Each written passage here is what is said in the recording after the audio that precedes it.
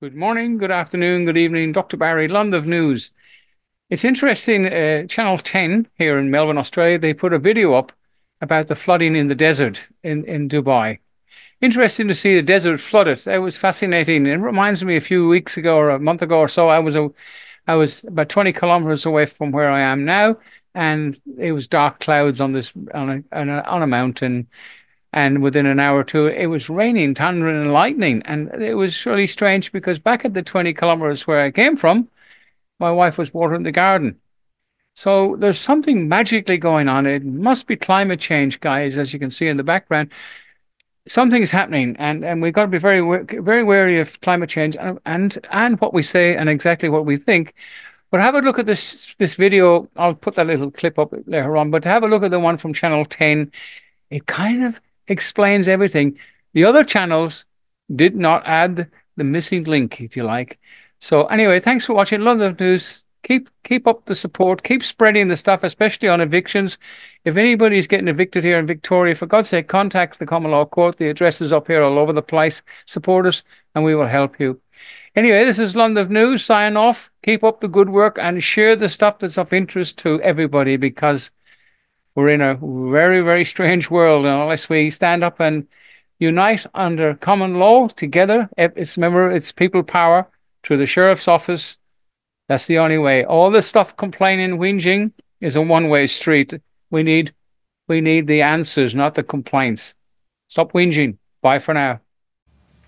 A fierce storm has lashed the United Arab Emirates and Bahrain, causing widespread flooding, with flights to the world's second busiest international airport diverted, while the death toll in neighbouring Oman from separate flooding continues to rise. In the desert, where rain is a rarity. It's real. I've never seen this much lightning in my life before. This is crazy. The menacing storm plunging the sky into darkness, only lit up by the next lightning strike. That is not a time lapse. That's just how much lightning is happening. Roads turn to rivers, forcing drivers to abandon their vehicles, one opting to travel by a vessel. Aircraft looking more like boats on the flooded runways, with flights disrupted at Dubai International Airport, the world's second busiest terminal. Passengers left stranded. Businesses and homes also not spared by the torrents of water, the deluge of whipping rain, 2 years' worth with almost 160 millimetres by nightfall. Authorities closed schools and warned people to stay home, with further storms expected to linger into Wednesday local time. The death toll in separate heavy flooding in neighbouring Oman rising to 18, with others still missing. Bahrain also pummeled. The UAE's National Centre of Meteorology confirming 2 planes conducted cloud seeding operations in the day preceding. Climate change also a potential cause, with the event occurring the same day as the 2023 State of Climate Action report was released, highlighting concerns global climate action is not moving fast enough. Kate Cardwell for 10 News First. The first is the control module that you see behind me. Then we have our actual cloud seeding flares. The cameras for security. It also helps us observe weather conditions in real time and make sure that all of the equipment is operating correctly during a storm. Inside these canisters are the flares with the seeding agents. The canisters are used as spark arresters, so they prevent sparks from reaching the ground. So if we pull off the spark arrestor, you can see the flare inside. The ignition of the flares are controlled from the control module that's behind us. So the white triangle there is a cell service modem, and then the solar panel keeps us powered. Inside we have a battery and then a control board. So the control board interacts with the software. We're linked or synced with the software in Utah currently, and that allows us to fire or ignite any of the flares from that remote location. Because of the lack of clouds and proper wind conditions, today is not a good day for cloud seeding at all. But Garrett and his team are going to light a flare for us anyway, so we can show you how it works. There's just one small problem. The battery in the control module died shortly before we arrived, but it's nothing a little jump start can't fix. After a little juice from Garrett's truck, it's time to set off the flare. The primary seeding agent in this is silver iodide. Silver iodide is a simple compound. It's polar in nature like water, so there's chemical properties that help attract water molecules to silver iodide. It's also structured molecularly similar to ice.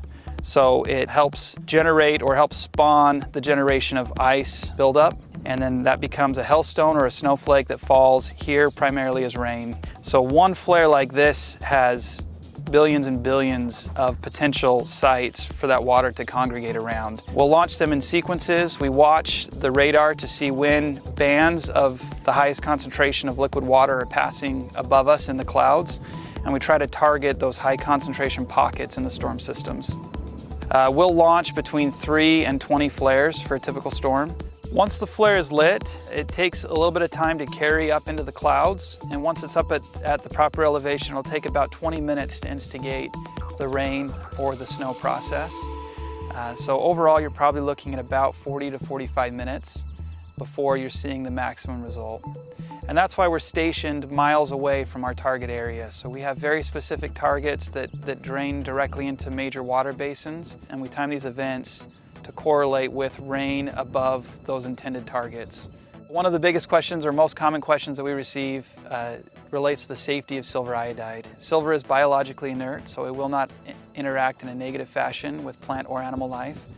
Iodine is actually a critical building block of a number of hormones in animals, so it is safe as well. In fact, if you look at table salt or baby formula, you'll see iodine in its molecular form as an additive in those commonly consumed substances.